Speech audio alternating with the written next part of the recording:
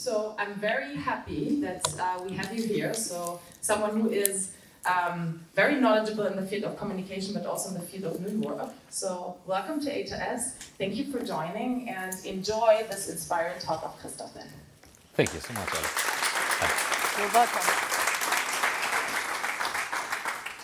All right. I'm unmuted, which is good. Went back and forth. So you wanna hear the truth? We're on the road for you guys for 2 days already. Made some advertisement for your channel. So I'm completely wasted. So I will try to give you everything I can and share the first-hand experience. The truth is also that I officially run Blackboat, but my people would say this is what I officially do, doing a podcast and YouTube videos all the time. And I kind of hijacked my passion and brought it to the company, because what I really want to do in my life was filmmaking, but I was not talented enough to go to an advertisement agency back in the days or for a filmmaking course. So I started to upload videos on YouTube and learned it the hard way. And then the podcast, which is about new work. And in that period of the last 2 years, we learned a lot, which we also used for the projects. This can be collaboration projects in companies, like your work tools that you work with, and change these kind of tools to the new way. But this can also be stuff like relationship between people. And what I want to share today is an experience, I would call it the formative moment. These are moments when you look back and you think, that was a time when change happened. And you can usually recall it looking backwards. Very hard to do it forward. I give you one example, and this usually tells me how old the audience is. This is a formative moment. I had an audience which then referred and said, which concert was that? And then I knew, okay, these guys were all on Snapchat and around 20. Of course, this is when the wall came down. I was 7 years back then, and I can remember my mom, and she was crying. She was crying, and for her it was very emotional. And these formative moments need to be emotional to remember them. So they can either be the oh shit moment or the magic moment. To me, 7 years old, the emotional moment was that moment actually, when David Hasselhoff saying, I've been looking for freedom, and I can remember that. So, but what are other formative moments in my life? These are 3 of them. 1996, I sent the very first email to a letter friend I had in Canada. I still have him. It's Chris Meyer, a good friend of mine. And I sent him the very first email, christoph.magnussen@tonline.de, my first email. And we usually were sending faxes back and forth. So I sent a fax afterwards. Hey, Chris, did you receive my email? And he sent me a fax back. Yes, I received your email. And I'm like, what the fuck? But I could tell you, okay, this is magic, because now you can easily send faxes via the computer, which is basically what we do today. Then Napster, who remembers Napster? Magic moment. Yeah, Dr. Dre from Napster. I could download it and had it and listen to it without paying. It was magic. Of course, in 2003, I had Salesforce, a cloud tool, which is now standard in the cloud world. And back then it was crazy. People were asking, like, how could you store data in the internet? It's crazy. And today Salesforce has the most expensive building in San Francisco, growing very fast. Or just one more example, who's using WhatsApp every day? Oh shit moment for the Deutsche Telekom. These guys made like 4 billion profit every year with a text message, and now everyone uses WhatsApp. So that's oh shit or magic, formative moments. And this was one of the last oh shit moments I had. It's about the game of Go. Who does not know what it is? Give me a hands up. Who does not know what the game of Go is and how it works? So very simple. Can you imagine there is a sport that is as popular as soccer in Germany? Everyone's going crazy. So this is Go in South Korea. This game works the following way. You have these little white and black figures, and you need to capture territory. So it's quite simple in what you need to do, but it's quite complex in how you can move. You have, in contrast to chess, you have more options to move than there are atoms in the known universe. So endless. With a chess computer, you could calculate the strategy. Here, you need something very human, intuition. You need to look the guy in the eyes and say, oh, you might didn't sleep so well last night, so I use a different strategy. You sound a little bit aggressive today, so I use a different strategy, and then I apply that strategy to the game. This guy in the background is Lee Sedol. He's by far the biggest Go player of all times. And you guys say, I don't care about Go. I care about soccer or something else. I don't care about it. But for him, this game is his life.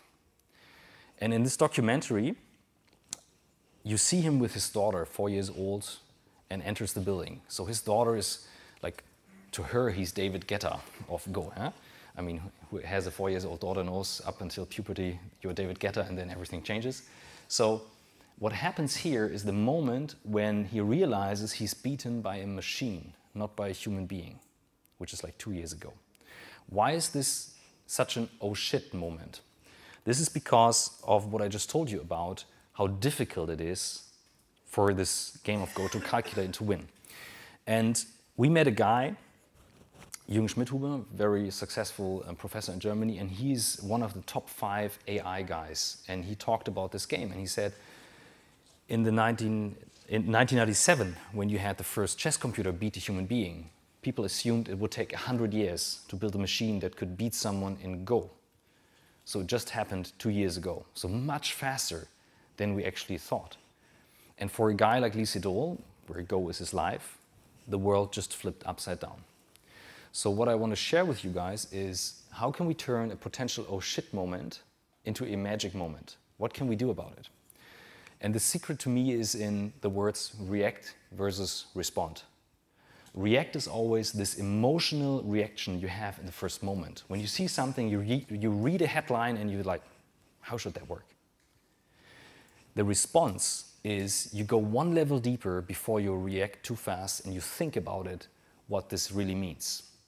So here are my 3 learnings, and I would love to discuss them with you in the Q&A afterwards, and then we can go into details and I can share pretty much everything you guys want to know. So, number 1, and this is the most important one.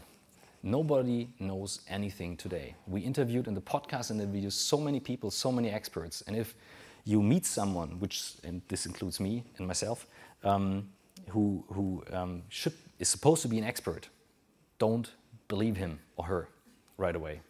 Always make sure you stay critical. Because it's so easy these days to like take a headline and find a story and make the story nice, go one level below. I share with you why. We tend to think very linear. So if I always use the example of 30 steps in a room, and whoever has heard that from me on YouTube, just stay calm and wait a minute, but it's important that everyone knows that story. So you take 30 steps in your own length. How far do you make it through the room? 30 steps, everyone for themselves. How far do you get when you take 30 steps through the room? And now, double every step. So take the first step, 2 steps, then 4 steps, 8 steps, 16, 32, and you do this 30 times. How far are you?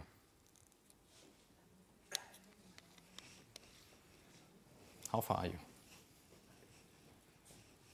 I usually take volunteers, so not volunteers. So, how far? Just give me something. Around the world? Hamburg? Dublin? You're 25 times around the world, 4 times to the moon and back. Because when you go to the power of 28, 29, 30, you double a very large amount.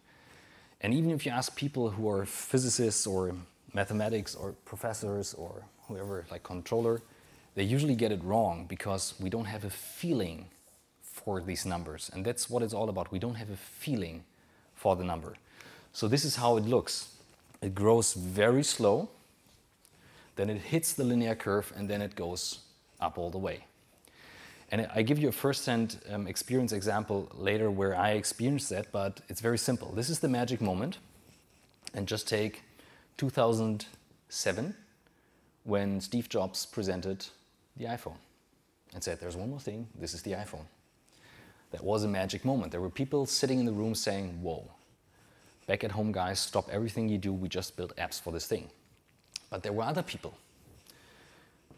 here saying, how can we work with a thing like that as a business phone? It doesn't have a keyboard. Who in the room is the one guy with still a BlackBerry? There's usually one guy in the room. See?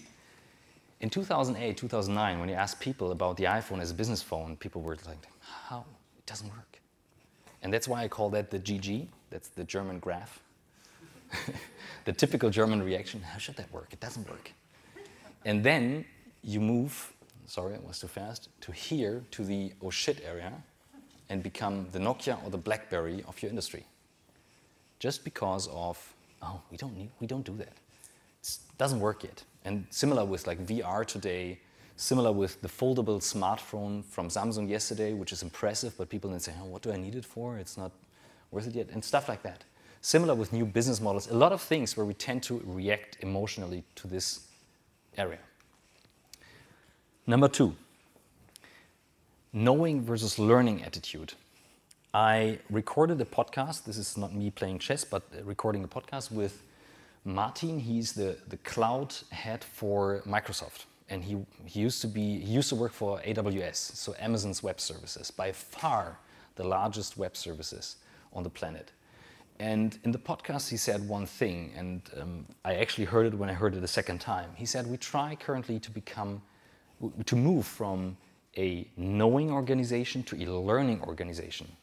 And at first, I'm like, what is he talking about? This is like bullshit bingo, business talk or marketing talk. But if you listen to that, he said that in a way that made me think a lot. And I like, what does learning actually mean? What does learning mean? Who has kids? Who has kids? I have 2 kids. My daughter is turning 4 on Saturday, and my son is like 1.5. And when he started to walk, I always imagined it this way, that the neurons in his brain are like train stations without a train connection in the beginning. So then he stands up for the first time, he starts wobbling, he falls down, his bigger sister comes, kicks him off, and then he thinks, oh, I need a new strategy. So with this he learns, and then he builds a train track in his brain. So that's how I imagine it. I know if there was a neuroscientist in the room, he would say it's wrong, but this is how it works in very simple words. And AI, so an artificial intelligence, does it exactly the same way. The interesting thing is now that if I see my son and he falls down, what do I do as a father? I help him up and say, great. I don't stand next to him and say, like, this is not walking. So we have this knowing attitude with other things. If I tell you guys, hey, why don't we build a new train track between Cologne and Hamburg, which is like 4 times faster? The usual answer would be, hey, we have an airport, why do we need that for? And there's a train station. Like, we don't need that. That's the knowing attitude. And we tend to put that knowing attitude in everything we try to judge about every day. The learning attitude is the kid's attitude, the child's mind, standing up, building something new, trying it out. And AI does exactly the same thing. The difference between a kid and an AI is that we think, oh, why is it doing something which I didn't predict? But by definition, deep learning and AI is doing exactly that thing. But when we read the headlines, it's like Terminator is taking over the world. That's again then the German graph. So if you want to know what this knowing attitude can do with a company, I had a company before Blackboard where I'm still shareholder till today, but not managing director. We're like 150 people. Back then we were growing really fast. We were buying and selling mobile phones. We're the biggest reseller for iPhones and iPads in Germany today. Back then, we were buying Nokia phones, a lot of Nokia phones. Who had a Nokia phone? Who was in the snake game? Okay. So, we were buying and selling these phones. And all of a sudden, in the year 2011, within half a year, this switched to smartphones. And you would say, hey, that's great, because the business is buying and selling, smartphones are more valuable, so you guys grew in revenue. Yes. But the problem is, if you buy Nokia phones, 10,000 a month, for $30 each, and then it switches to 10,000 smartphones, which is $130 each, there is a missing million in between that you need to buy these phones. So we almost went bankrupt in that phase when Nokia was wiped off the market as a mobile phone company. They're still there today. And I want to share something because we learned a lot from that story, and if you like, I share a lot about collaboration, which went wrong and so on at Nokia later in the Q&A, but the most important thing was the attitude these guys were working with. This is the Forbes magazine in the month, like 2 months after the iPhone came out. This is a quote from that article where it says, "Impressive with the 270,000 sold iPhones, but it will not make a dent in our customer base of almost 1 billion customers." That's attitude. That's attitude. If it will happen or not, doesn't matter. The attitude matters. The positive example is this guy, Jeff Bezos. Again, in Germany, very critical, richest man, and now he has this very bad divorce and all that stuff. Forget all that bullshit. In like 10 years, nobody will talk about that anymore. Who cares? This guy is a long-term thinker. And I'm not putting anyone on a podest and say, oh, this is a great guy. The only thing I share is he's a long-term thinker. And this is an interview I found, must be from like 99 or something, so like .com phase. And during that area, he was sued by all the big companies. Listen closely to what he's saying. It's getting really nasty out there, it seems to me.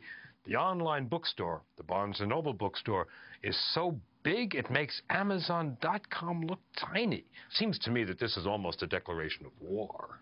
Well, it's not just Barnes & Noble, but one of the Walmart things... is suing you?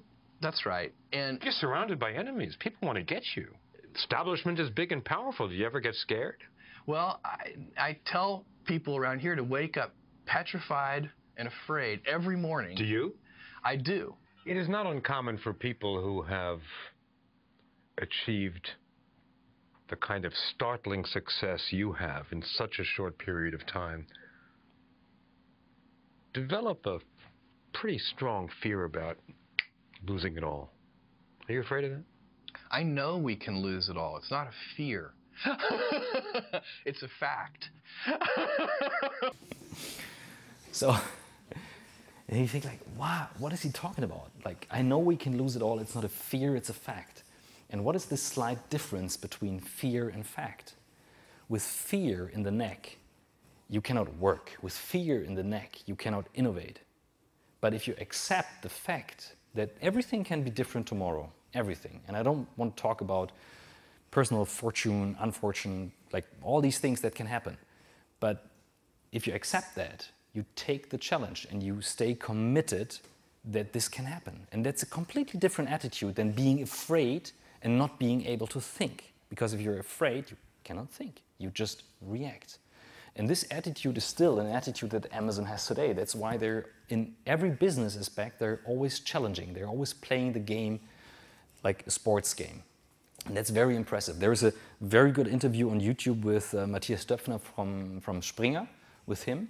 And he's then talking about like what he's currently doing and how he's thinking. And he's like thinking in 200, 300 year steps. This really takes you out of the zone, out of the comfort zone, and takes away this next year, 5 years, 10 years period.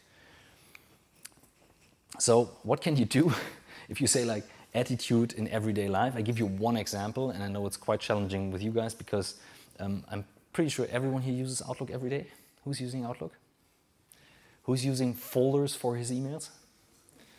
So here's an attitude thing. There's a very epic invention in the year 2019. It's called search. And even with Outlook, the search works quite well. If not, then you make it work quite well. But we learned to use folders because our mothers told us then we're better organized persons, and we put everything into folders away on Friday and make it work and make it sort and so on. That's an attitude thing. And some of you will now feel like, I don't want to take away my folders, it feels difficult, I don't want to do that. But I can tell you, we do some trainings with people when we migrate tools, and I do the trainings for the C-level usually. And they have physical fear taking away the folders because they think they lose something. It's just waste of time. It's a waste of time if you take the facts. But people still do that. That's attitude in everyday life. So try it for a couple of days, put away your folders, forget it, and use the search for 3 days and see how good that works. And you have to go through that phase of, oh, the search doesn't work and I need to change my strategy, because this is taking you out of this comfort zone that you're used to. Just one example, homework. Number 3, and actually to me the most important one. So there's this quote from the 70s. It's called, "We shape our tools and thereafter our tools shape us," not the other way around. We shape our tools and thereafter our tools shape us. What does that mean? Let's take an example. A tool can be everything: smartphone, computer, program, whatever. Calendar can also be a tool. Who's using the calendar every day, and who has the feeling he's the master of his calendar with enough time every day to do your own stuff? Not too many meetings. Who uses a calendar every day? And who's this master of his calendar with no? One, two, okay. Good, then let's talk about this example. It might be helpful. I met a guy, also through the podcast, when we did a hike, and he was at the White House during this day. The guy you will see in a second is in the background over there, Warren Rustand, 29 years old. And he was in the room when Richard Nixon entered the room and said to Gerald Ford, Mr. Vice President, prepare to become president." Warren was the third person in the room. I met him when we did a hike at Lake Tegernsee, and he looks like that. He's not my grandpa, we just have the same haircut. And we then started talking, and I'm like, "Hey Warren, this story is so amazing, we need to share that in a podcast." And he's always very enthusiastic. He's 75 years old, and he's like, "Yes, of course, but what is a podcast?" Like, okay, good, I will show you. So we had a tea and we recorded a podcast. It's not the best quality in audio, but it's one of the best podcasts for me personally, because his attitude changed everything that I was thinking about completely. He's a multi-billionaire by today. He has 19 grandchildren. He's a very generous person. So the typical American career you can imagine. He was also NBA basketball player. Anyhow, he is known for inventing the new presidential organization calendar system from Gerald Ford up until Obama. We all know that Donald Trump doesn't use the system. I was asking him, but he didn't want to share any details. So I asked him, like, what did you do? Because the president, when he is there the first day, like Gerald Ford on the first day, received 300 invitations for being on an event physical, giving a speech, attending somewhere. And what you have to know is the American presidential system is reactive, or in the history was reactive. So if you had a topic, you could walk up to the White House, up until Lincoln, enter the White House and say, "I have something and I need to talk to the president." And if it was important enough, you went through to the president. So he received so many invitations. And I can tell you, most of the boards in Germany, you like wipe them off with like 10 invitations per day. And then they're completely loaded with like checking, oh, do we need to attend there? Is the chancellor there? And so on. So 300 every day. So what he changed, very simple, was super simple. He actually reserved one day at the presidential retreat at Camp David in the beginning, and they were defining what is the legacy, what do I want to like hand over to the next president, and then, very important word, what is my priority? By definition, singular. And we bullshit ourselves by making priorities the plural word. And then he asked me in the podcast, and I never cut anything out of the podcast, he asked me, "So what's your priority?" Think about it. What's your priority? Just think about it for a moment. So my answer, like many people, when you think about it, oh, of course, family. And he's like, that's interesting. You just told me your wife had your second son, just gave birth 3 weeks ago. It's Sunday, and you're here with me, but not at home in Hamburg with your family. I'm like, oh shit. This is now live in the podcast. So he really challenged the way I was thinking about priorities. I was bullshitting myself up until that day, thinking of I can manage priorities. And he said, and we make that work in that system. And then if we have that, we have such a fundament that we define in the presidential calendar 0 to 2 weeks, just 15-minute slots. 2 to 6 weeks, 1 hour slots. 6 weeks ahead, daily slots for like rolling meetings ahead. This is how they keep the overview. This changes everything. If you have your priorities clear, you can say yes or no right away. Forget all this email bullshit because you just delete emails that are not part of the priority. I just say it black and white, we can talk about that later. Very simple. So if we think about tools today, The calendar is not the most powerful tool, but definitely this thing here. Every one of you guys has a smartphone with you. And that's why I usually ask the question, if we think about we shape our tools and thereafter our tools shape us. Who of you uses notifications? So the phone vibrates in the pocket when you're at talk. You can see little 1s, 3s, 4s for the mails. You have little notifications here. Who of you has these notifications turned on? Who of you has no notifications, nothing? No number, no app notification, no vibration, nothing. How often do you look on your phone every day?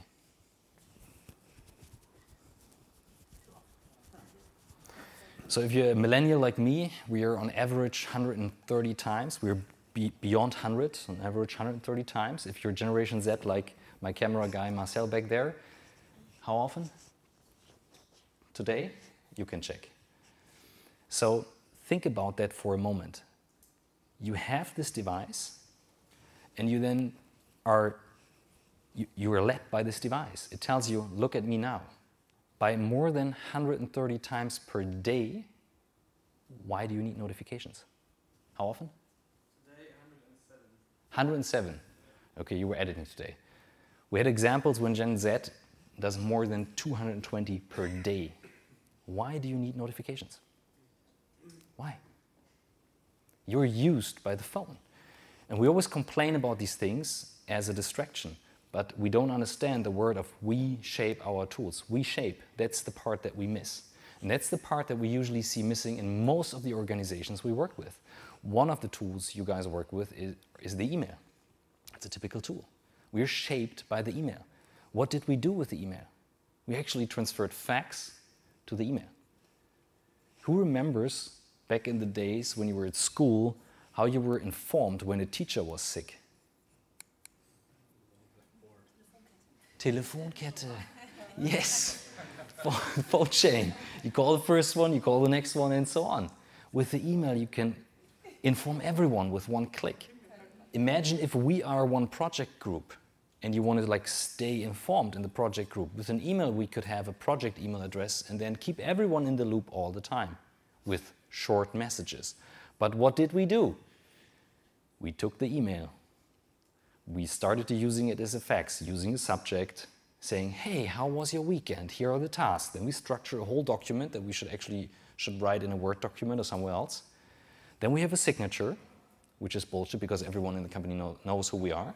Then we have this please do not print for the environment bullshit. And then we have this do not forward this email when it's something gone wrong way bullshit, which is nonsense because an email by definition is a transparent communication tool. This is how we are used by this tool. We didn't shape this tool. So back to the smartphone, very simple, we talked about it. Turning off the notifications is one thing of making this thing a tool. But I want to give you one task for the next week, and you can give it a try. And I know it's very hard for you guys internally at the moment. So when you start at Blackboard, you can say, I need this and this device to make my work work. When Marcel started, he said, if I need to edit on the road, which we did for the last 2 days to publish your guys' YouTube video, which we'll publish tonight, then I need this 15-inch 4K Dell laptop. And I'm like, this is $3,500. Are you nuts? Then I want the new MacBook Pro 15-inch. And he's like, wow, that's a $6,500 laptop. What do you need that for? I'm like, I'm the managing director. And then he said, yeah, but your task is leading, not editing. And you tell everyone you use your phone all the time. So we came up with the idea, why don't we film and see how it looks like? Me using, for 1 week, smartphone only. So I went on a week to just using the smartphone and then actually recognized these things became way more powerful than I thought.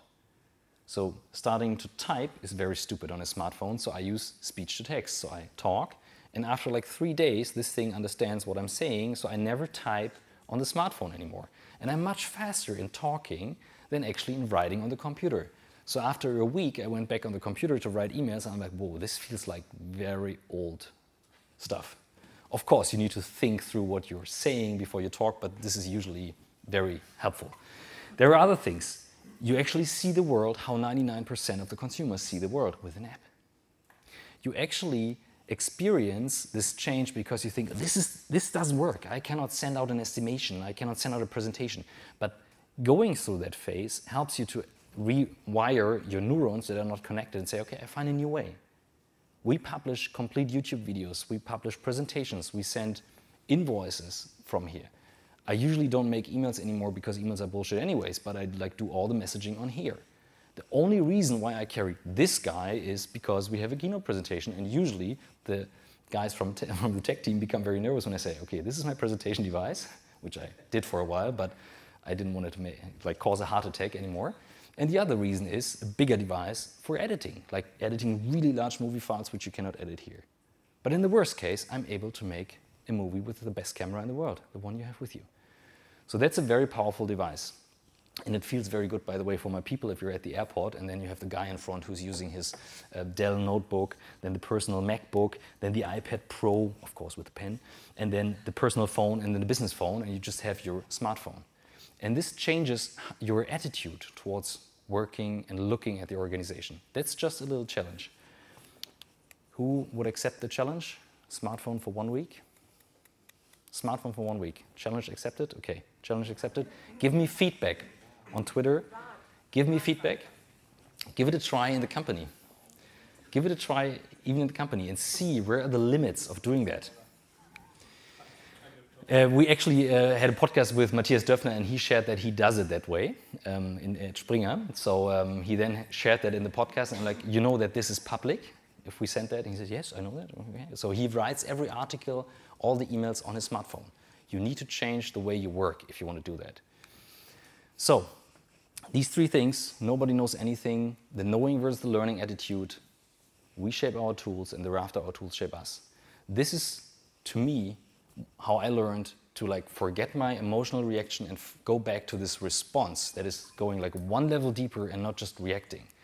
And if we go back to this example from Lee Sedol, who was beaten by the computer, you could say, he could sit there and say, this is unfair. You cannot use a computer in this game because this game is 3,000 years old. We have a tradition. What he did was he sat at the press conference and said, this computer, this AI, changed the way I looked at this game. And it changed the way I looked at my life. It's the best tool for me to learn how this game works because the machine used a strategy that was not in one single book that were written for over 3,000 years. So all the books of Go had to be rewritten. I mean, this is pure augmentation of human skills by AI. In Germany, we would have a headline in Spiegel, computers need to be forbidden at the game of Go, but that's a different story. So the reaction from South Korea was, okay, we have a fund this year starting, back then, this year starting over 4 billion for AI, which is now growing. Just to give you a small comparison, in Germany, in the year 2019, we have a fund for free Wi-Fi at schools, but just for the hardware, not for the guys who need to do the admin. So this is what it's all about, the attitude behind the change. And I would say let's open up the Q&A and go you guys from here. This is where we publish the YouTube video tonight from you guys, okay? Thank you for listening.